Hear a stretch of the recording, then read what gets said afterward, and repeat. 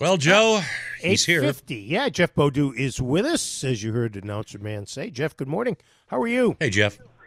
Good morning. How are you guys doing? Hi, Joe. Hi, Ray. We're good. Thanks for asking. Before we I have get a question for you guys before we get started. Sure, What? go ahead. Let's go to Jeff on the phone. Jeff, you're Hi, on Jeff. the air. You're on the air. All right. Gentlemen, what's vinyl? Oh,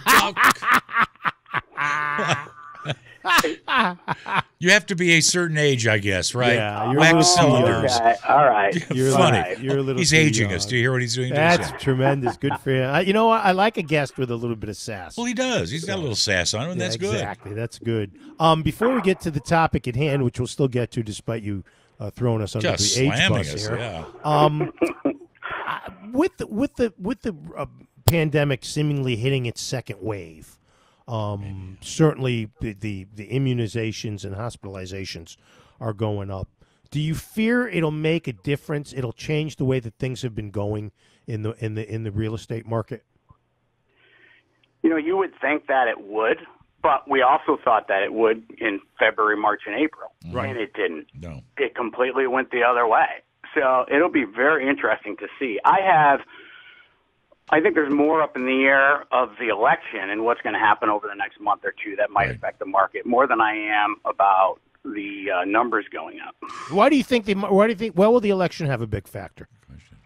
Well, some people are holding back. They're not making purchases until they see what the markets are going to be like when a new president comes in. So I've heard that a lot from a lot of clients. I'm going to hold off until I see what the markets are like. Well, so far they've been pretty good of late. So far, and who's to know based on Trump not wanting to get out and Biden wanting to get in, nobody knows what's going on. So just that, I think, contention could cause an effect on the real estate market and the markets in general. And I think you're saying negatively, right? I'm saying negatively, correct. All right. Well, let's hope the other way, right? Fingers are crossed for everybody. Sure. Right, exactly. I mean, not to get political here, but that would be in the best interest of us all moving forward. Everybody, yes. Exactly.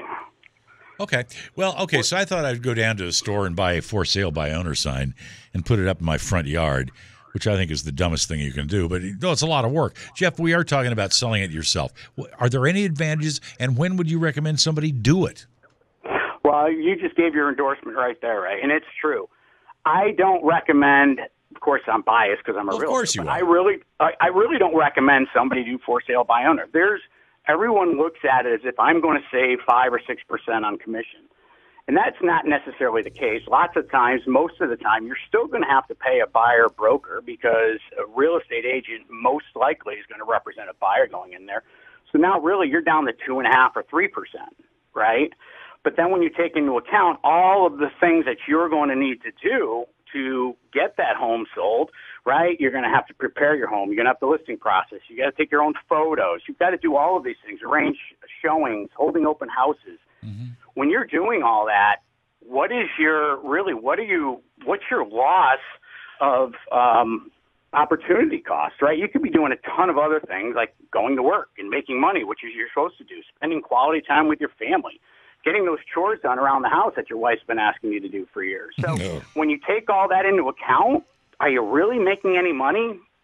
I don't think so. And lots of times for sale by owner homes sell for less than if they were on the open market with a real estate agent who has all of these tools to expose your home to the most buyers in the right form with professional staging, professional photos, all of those things that realtors do.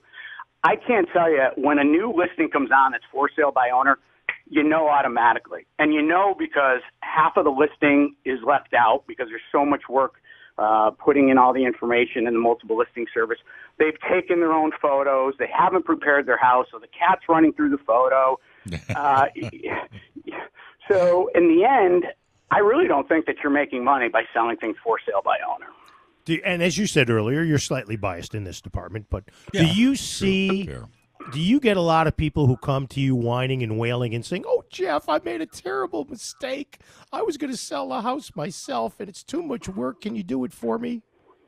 Yes, absolutely. Yeah. How was that impersonation? Was that good? That was very good, Joe, by the way. I think that was perfect. That was excellent. Yeah. So the answer is yes. And then what happens is they had a for sale sign out in the front yard for 3, 4, 5 months. They tried listing it for themselves. There are services like for sale by owner and stuff where you can list your home I've seen that, yeah. on the MLS and stuff. But at the end of the day, if you haven't sold your home, now it sort of quote unquote has a stigma about it. Well, they tried to sell it on their own. Now they're they're going to list with a real estate agent. Did something wrong? Was something wrong? So it automatically gets stigmatized. And I think, Jeff, there are many things, if you try this for sale by owner, and I think you kind of alluded to this a minute ago, a lot of things that you don't think about. The staging of the room, the photos. I mean, there's a lot of stuff. So, if you go to an agent, they've been there and they've done that for quite a while, in your case. You're going to know the tricks and the pitfalls. Exactly. We know the tricks. We know the pitfalls. We have the contacts and people that we know to go to for staging, interior, exterior, virtual staging. How is somebody going to know how to virtually stage their home? Professional photos. When you look at the expenses that a real estate agent has into a property and listing it and marketing it, for sale by owner sellers, they don't consider that. We could have thousands of dollars into preparing and marketing your home for sale. And a lot of the public, this is a good point, a lot of the public think that, I'm with William Ravis, for instance, William Ravis is covering all those costs. That is not the case. No. Right? The agent is paying for all of those expenses. Oh, God. Is that fair? Yeah. So when you go on strike. I'm sorry? Go on strike. Yeah. Demand they cover those expenses. You could do that. Yeah, once. Okay.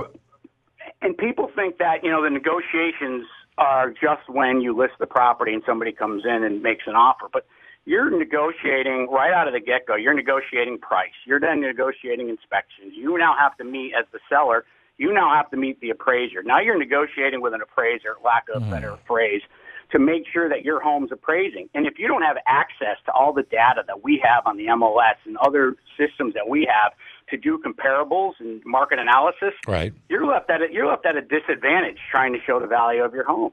If you're going to sell your home, if you're going to do sale by owner, what are the warning signs that this isn't going well and you got to get the hell out of Dodge? No one's showing up. That's a good point. That doesn't make us Joe. Huh? That's a good point. If you're getting feedback, the feedback you're getting is negative, whether it's the photos, whether it's the price. Lots of times, too, gaining access to a for sale by owner is difficult. We're asking if we can get in on Tuesday at 9 o'clock. Oh, I can't. I'm at work from 9 to 3. Can you do it after there? Or, I have to try to get the dog out. So there's all of these factors that negatively impact a for sale by owner. And you work a lot of nights. Yeah, ask my wife. We work nights. We work weekends. People say, I want to get into real estate. It's such a flexible schedule you have. Dream on. Right. God. Well, and, so you don't think like putting a sign in the front yard and then going down to a telephone pole somewhere down the street and putting up a sign, that's a little difficult, huh? It is a little difficult. Let's not completely bash for sale by owner. No, we're not doing that. There are advantages. We haven't exactly said it's a great thing either. Well, no, we haven't, Joe. Things have evolved. You can now list your home for sale by owner on Zillow, right? But again, all of these other factors that are going to affect the net to you don't change wherever you're marketing the home. Yeah, makes sense. Right. Hey, folks, if you want to learn more about today's topic or any of the questions about the real estate market, contact our guy, Jeff Bodeau of William Ravis at 860-463-9296 or online at jeffbodeau.com. You can follow him on Twitter at Jeff Bodeau. Always interesting, always informative. Thank you for your time, my friend. Stay safe, and we'll talk to you in 2 weeks. You too, guys. Have a good one. Bye. Thank Jeff you. Bodeau. He's really good. I think we kind of talked you out of selling it by yourself. It's a lot of work. It truly is. When you got professionals, it doesn't make any sense.